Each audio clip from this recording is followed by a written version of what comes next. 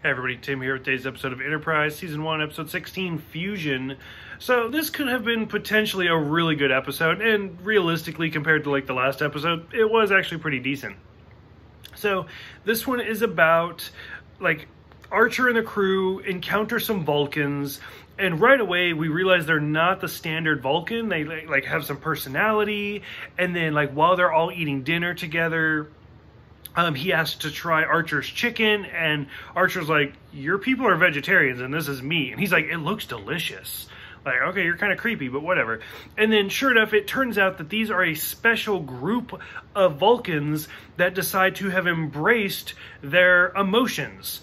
Okay, for one, that's just called Romulans at this point, but whatever, I'm not going to go there. Different discussion. And two, like, at this point, like, I realize this takes place long before Kirk. I get that.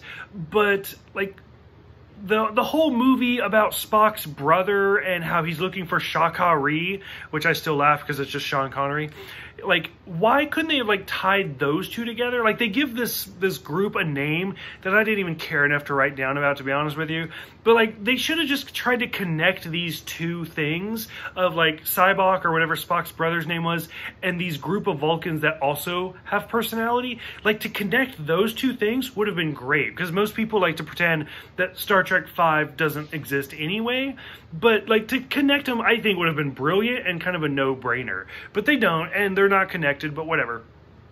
And so this whole episode is just about people, like, talking to Vulcans that have personality, and they ask all the weird sex questions, and, like, they kind of bring up Pon farr a little bit. And then finally we get to the whole, like, assault thing, where one of the Vulcans does a mind meld with T'Pol, who has never heard of a mind meld. Like, evidently between now and 100 years ago, or 100 years from now when Spock comes around, mind melds just become willy-nilly everyday things, because I swear to God, Spock did a mind meld every other episode. So evidently in the 100 years, Vulcans learn a lot from these people, and he forces her into it against her will, and it becomes an assault. And like, at this point, like, this episode took a dark twist at that point. And then Archer's conversation with this guy was intense, where he's just like, oh, how's it going? Oh, yeah, that's cool. Yeah, I gotcha. Okay. By the way, you assaulted my science officer. And, like, he, like, attacks this Vulcan who throws him across the room. And I was like, Archer, like, 3 episodes ago, you knocked out a Vulcan in one punch. Like, you're getting your ass kicked right now, so something's not adding up there. But, like, the whole episode, like, after the twist right there was kind of interesting. But, like, it's those prequel curses. Like, it doesn't make sense when you take something that's established in canon and you're like, oh, but that's a new development.